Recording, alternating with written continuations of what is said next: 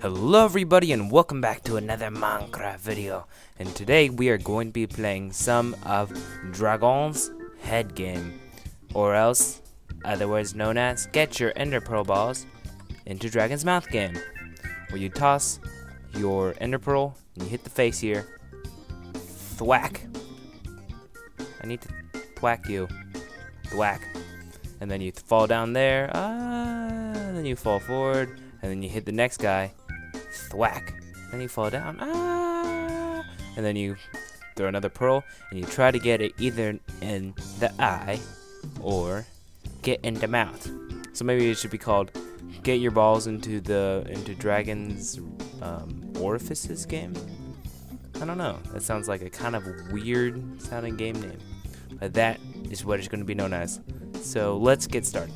So a little bit of fair warning. I am recording this post, and I didn't really like it. That sign called me gay, brownie face. But I am recording this post, so I've played through about one whole day of throwing my balls at faces and falling to my doom.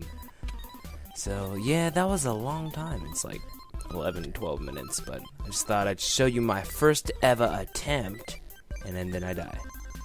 I'm kind of disappointed to say that attempt 2 was the only and final time I actually made it into the mouth. So it's actually pretty difficult. I was like, this is so easy. I made it on the second try, but I never got it again, so there you go. I tried to land in the eye, but I messed up and I fell to my doom. And lol, I just fell in the pit. Okay, so here's some of my trips and ticks for improvement. Don't jump off the edge while falling. You're gonna just end up hitting the ground way before you actually next pearl hits. So that's actually pretty unfortunate. So either we're gonna Dragon, you need to raise the heads like higher in the sky. I think they're already at height limit, or like dig out a giant hole underneath, because it happens again and again and again and again. So that's one of the most annoying things I found while playing this game. Let's see. Let's watch me one more time. Oh, okay. What the hell just happened there?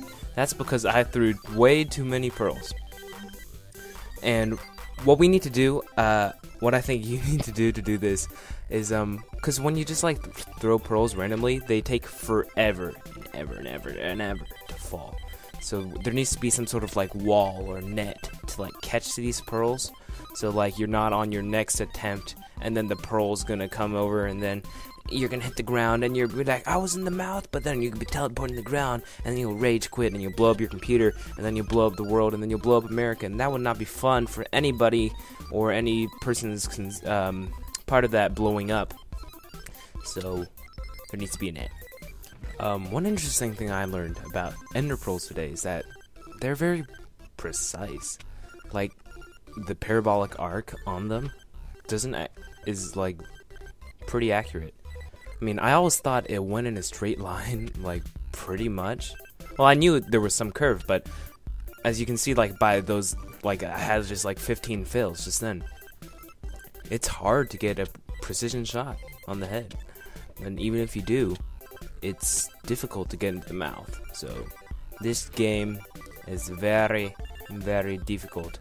At least for like some mentally challenged people like me, or whatever, who can't even hit the target with the pearl most of the time. One final thing that's pretty interesting is that you can actually get on top of the heads. Like, watch this. Stick. Throw them up. Throw up. Up and up and up and down. Then we're on top. And that's probably a bug that probably should not happen. I mean, you probably shouldn't stick to the friggin' head anyway, just randomly. But I don't know if that needs to be fixed, but it does give you the chance to play the cat CD. And it is very fun to play this game in the nighttime. It trips you out. So, or the mall CD. I don't even know what CD I can use. But you could kind of cheat this way if you always get up. If you always like manage to get up here. I don't know what I'm talking about. I don't really know anything. Well, everybody, thank you so much for watching this playthrough of Dragon's Head game. And Dragon, sir, I hope you take these ideas into effect, something I would also like to see is because it's kind of boring. You just thwack fall, you know what I'm saying? Something would be cool is like if you have to like thwack fall, and then you got, so you're falling, then you have to throw it through a hole, and then behind the hole was another wall thing like this. I mean, you get the idea. So you have to like throw it through different sorts of obstacles. You hit this, and then you keep falling, and then you keep having to get into the mouth. I don't know, just add a little bit more obstacles would be great. So once again, guys, I thank you so much for watching this video. Hope you guys enjoyed, as it's a pleasure as always for me to make this video. I thank you so much for leaving that like.